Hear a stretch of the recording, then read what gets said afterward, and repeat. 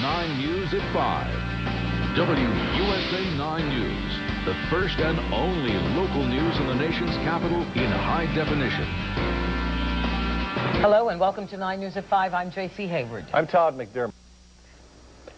There's new hope for people who just can't stop sweating. A twist on an old procedure is helping many people who suffer with excessive sweating stop the drip.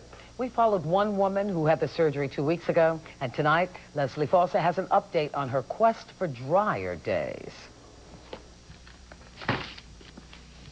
The simple act of packing to head back to school wasn't always this easy for Eileen Meyer. Because her hands were like a running sink, she'd often lose her grip on anything she touched.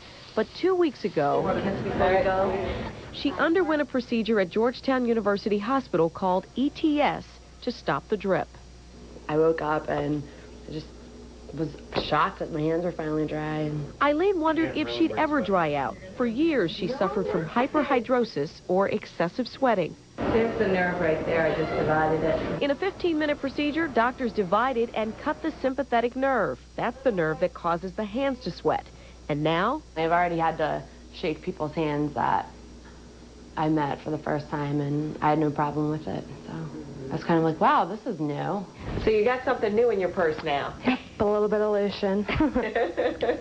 The nursing major at James Madison University says it's the little things most of us take for granted that she's looking the most forward to. Yep, now I can use a lot, and just rubs it in.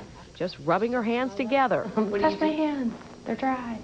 And extending them, knowing they aren't soaking wet. Your hands feel different from the first time you met. Yeah, definitely. Leslie Foster, 9 News. The surgery dried out Eileen's hands and underarms. It did not work for her feet, and she has some side effects. She now has slight sweating along her back, but she says that's minor compared to what she has endured for years.